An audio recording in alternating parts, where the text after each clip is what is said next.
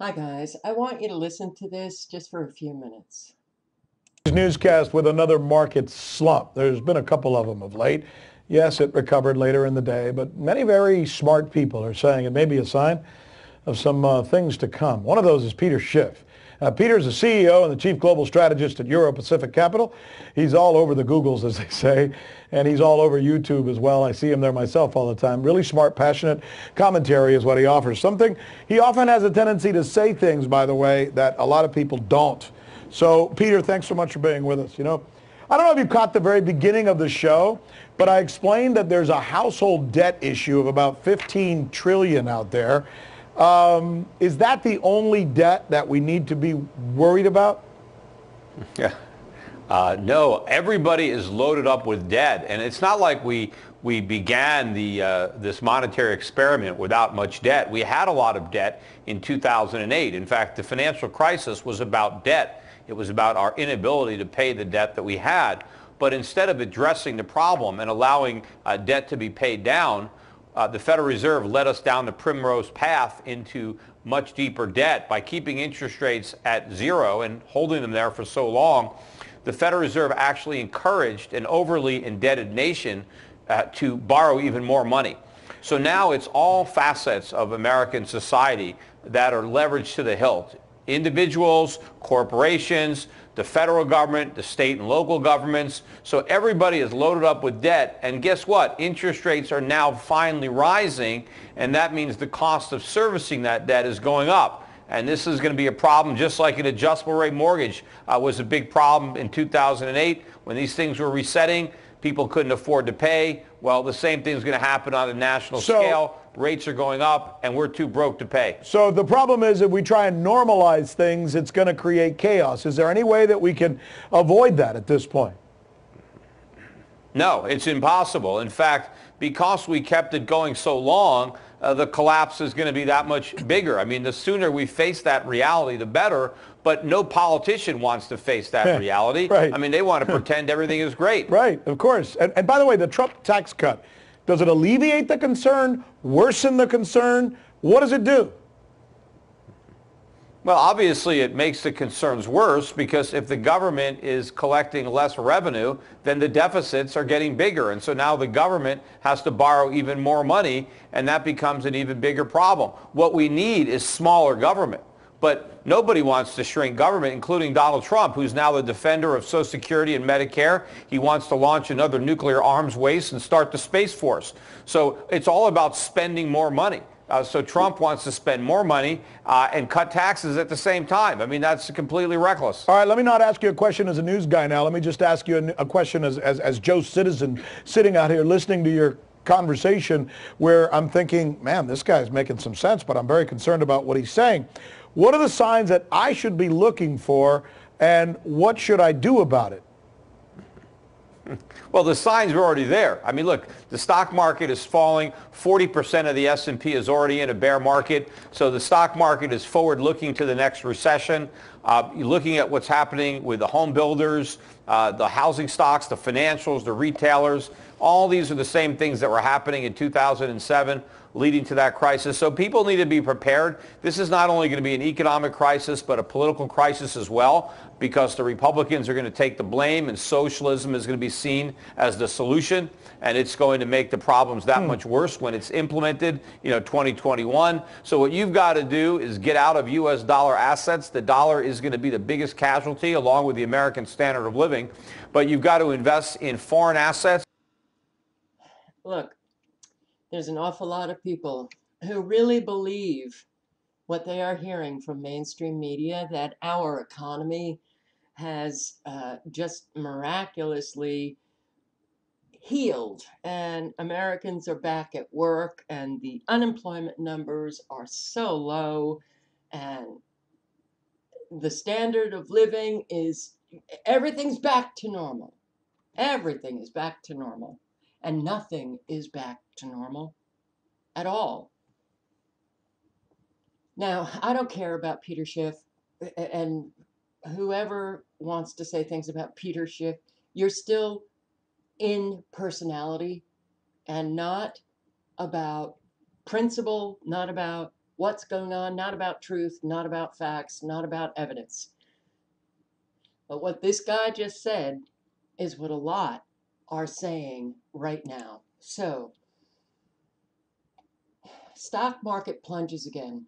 Global stocks down 5 weeks in a row, $8 trillion in wealth wiped out. 10 numbers that prove that we are rapidly becoming a nation of government dependence. Democratic Socialists of America. Socialism is here, by the way. It has incrementally just eaten away at a, well, did we ever have a free market? No. So this was the design. The problem is not capitalism. The problem is corruption and greed that has been ongoing in our country forever. Stock market crash. The Dow has now plunged 2,368 points from the peak of the market, teetering on the brink of disaster. 14 of 19 bear market signals have now been triggered. Global banking stocks crashing hard, just like they did in 2008. Middle class destroyed. 50% of all American workers now make less than $30,533 a year. There are indications coming out every single day that our economy is on the decline, not at all what mainstream media is telling Americans. It's unfortunate that so many are still so caught in this matrix, believing what they want to believe. That's the bottom line. They believe what feels good to them. And taking in the facts, taking in evidence of reality that doesn't feel good, they knock it out and claim it's just not happening. So for those who do that in the awake crowd, no difference between those who are sleeping and willfully ignorant and those who are awake, who are doing the exact same thing. They are selecting information that allows them to continue living in a fantasy land. And we're big on fantasy here in America. We are big on just create your own reality, your own delusion, and live in it because it makes you feel comfortable. Knock out reality because, ooh, that's just, well, it hurts. All right. We have been hearing for 6 years that the crash is imminent. Now we're hearing it again. Do you take this information as, the boy who cried wolf? No, you shouldn't. We know that our market is artificially propped up. We know that our economy is controlled by the few. And we know that when they want to bring on that collapse, they're going to do it. Will it be in the next couple of weeks? Will it be in November? It could very well be. And when that happens, I do hope that all of you are prepared for it, because there are so many Americans who will not have anything. And because Americans are so living in that fantasy land, and they have very little substance within their own self, because they have been controlled by their own ego and money. When they are without, they will not have any core of morality or any kind of spiritual strength within themselves. And they will unleash all of their really bad behaviors to get what they need to survive.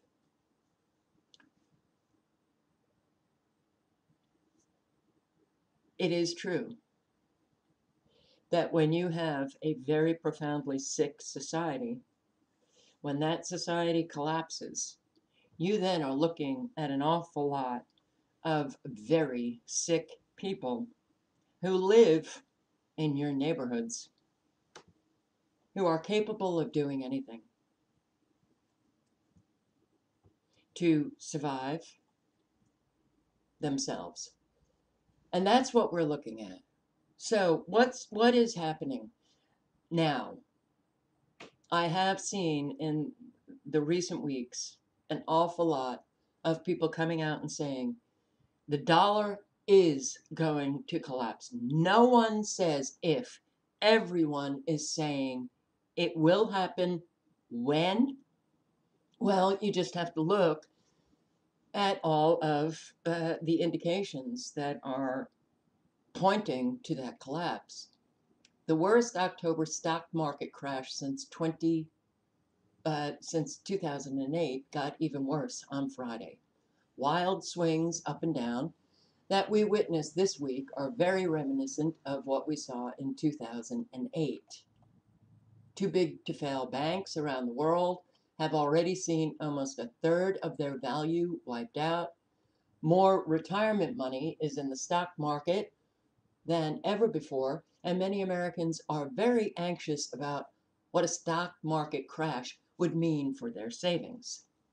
In the end, a lot of people are going to get wiped out. 10 numbers that prove we are already rapidly becoming a nation of government dependence.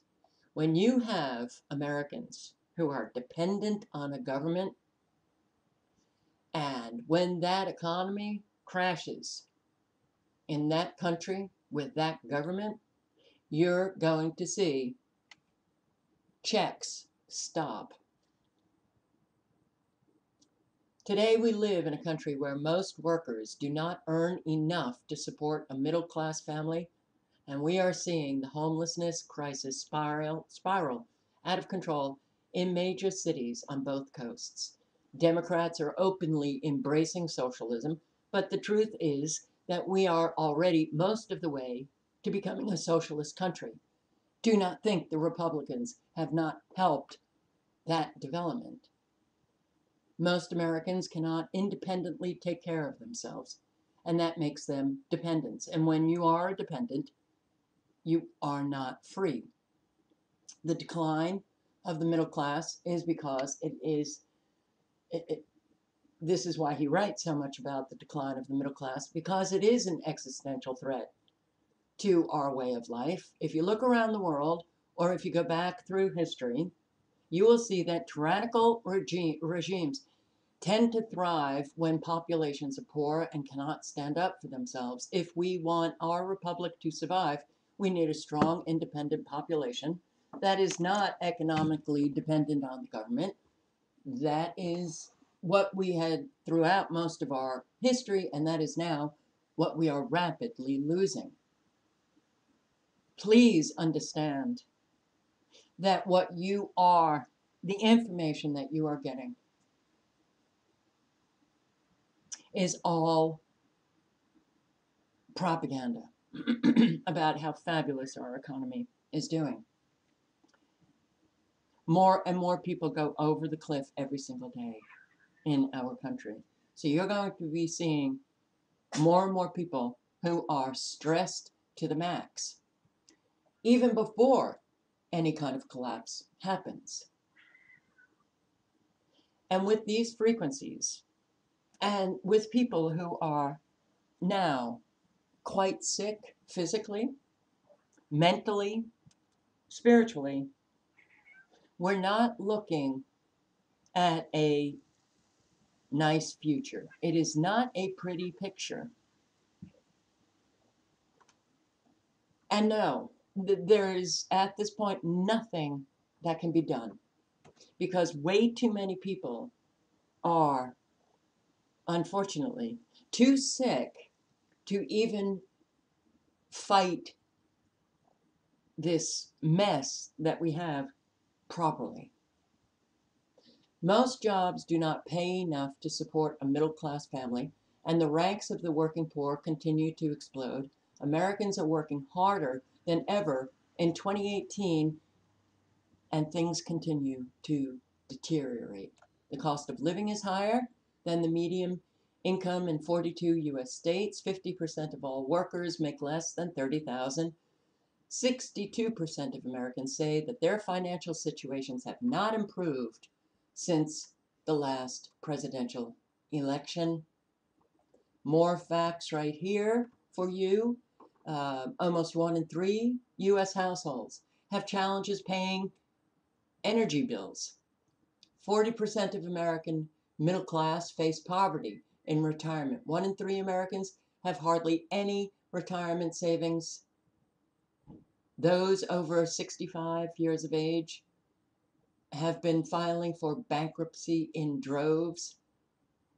Health spending has increased. Everything has increased, and the standard of living has not. For those who are working, for those on Social Security, and well, because Americans love their fantasies, we're never going to get out of this. Dark days are ahead. I am not using hyperbole.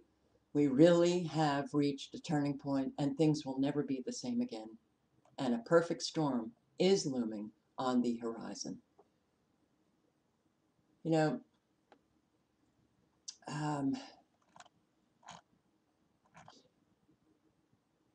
in one of these articles that he writes, Michael Schneider, he says, one crisis could collapse the dollar. Just one now. And what is that one?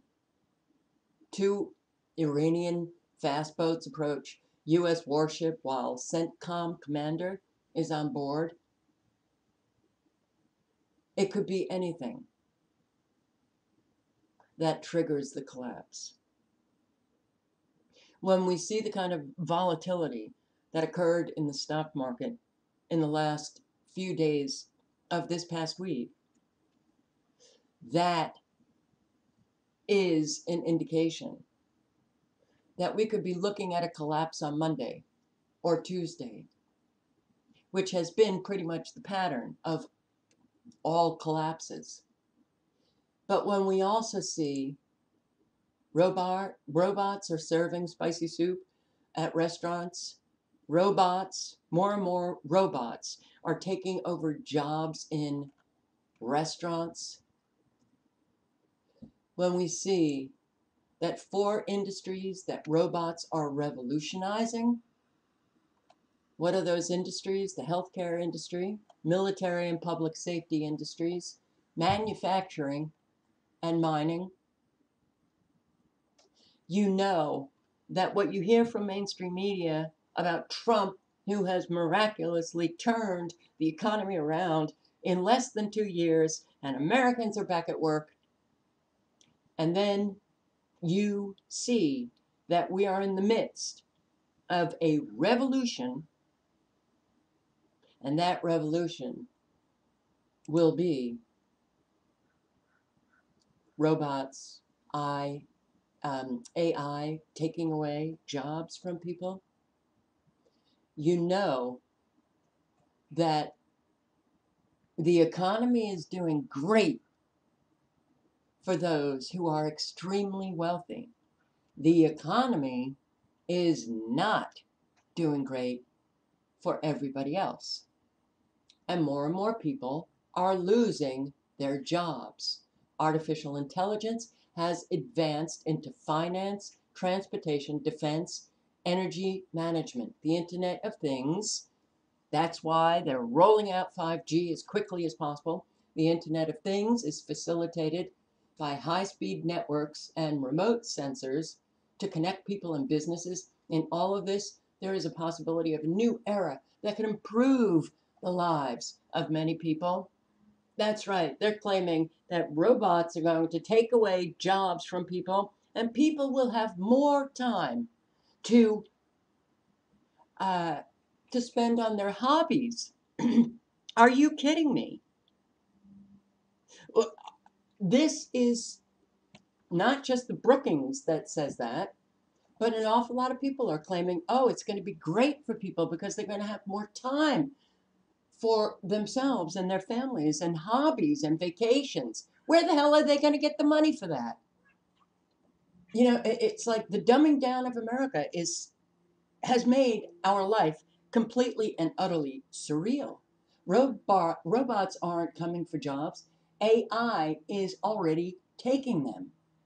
The thing is, the change is already happening, and anyone who tells you that all companies will shift workers to something with a higher value either has taken one too many hits off a jug of artificially flavored fruit punch or hasn't a clue as to how things actually work in most companies.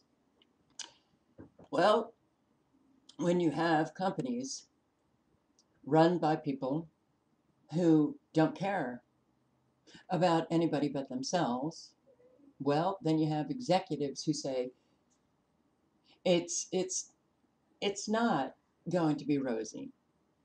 It's about eliminating jobs. So the CEOs, the board members of the companies make more money. By and large, companies will eliminate positions because that's what they're supposed to do. Keep people on for unnecessary jobs. Why would any executive do that? BlackRock, the world's largest investment fund, plans to have computers pick stocks for actively managed funds. And 3 dozen workers who likely once made an excellent living will no longer be with the company. This is what we are seeing across the board. Nine human jobs that have been taken over by robots. Switchboard operator, bowling alley pin setter, lift operator, film projectionist, knocker upper, bridge toll collector, checkout cashier, railway station ticket seller. It's only a matter of time before robots continue taking more and more jobs. This is a revolution. It's a tech revolution happening right before your eyes. Factory workers. So when you listen to Trump, and he's bringing back all of these jobs, do you really think these corporations are not going to be using robots? They absolutely will. So we're looking at massive changes taking place,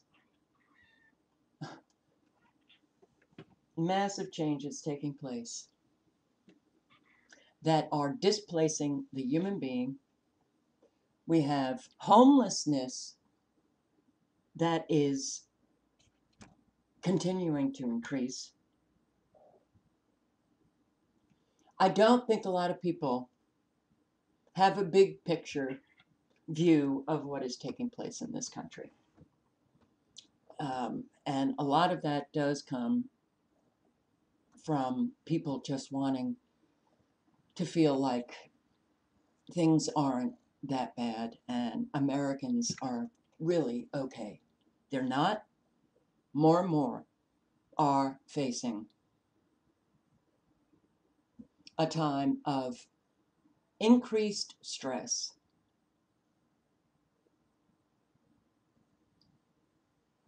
So I just want everybody to be very aware of what is taking place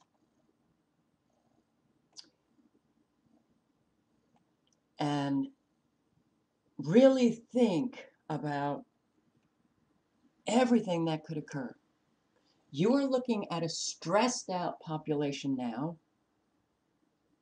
As things get worse, more stress will be manifesting throughout your neighborhoods in people. We're already seeing people act in ways that we've never seen before. People having arguments and fights, and people acting aggressively and road rage and all this kind of stuff. That kind of stuff is going to be exploding. And with the use of these frequencies, these microwave frequencies pulsing out of cell towers and cell phones and all of that affecting everyone's nervous system, we're looking at a country filled with people who are teetering on the brink. So I hope you're not one of them, and I hope that you've done the work to really strengthen your moral core, your spiritual core, that principles are guiding you, not personalities, not the red or the blue team, not the leader, Trump, or whoever. It's the principles that are leading you, because that is what is going to keep you from becoming someone who begins to behave in ways that is contrary to what you think you are, who you think you are. I hope I made myself clear. I hope that you understood what I'm saying. There's so much going on now. And I think because so many are not on the same page, it has made life more and more surreal. Because we have an awful lot of people who, well, during the Obama years, they understood that mainstream media was lying about all of the numbers regarding the economy, and they knew that mainstream media was lying. They knew that our market was propped up artificially. And for some reason now, they've lost their ability to take a step back and critically think about everything. Now so many have dove right into, well, the Red Sea, believing that Trump is going to make everything great again. And I'm sorry to tell you, things have not.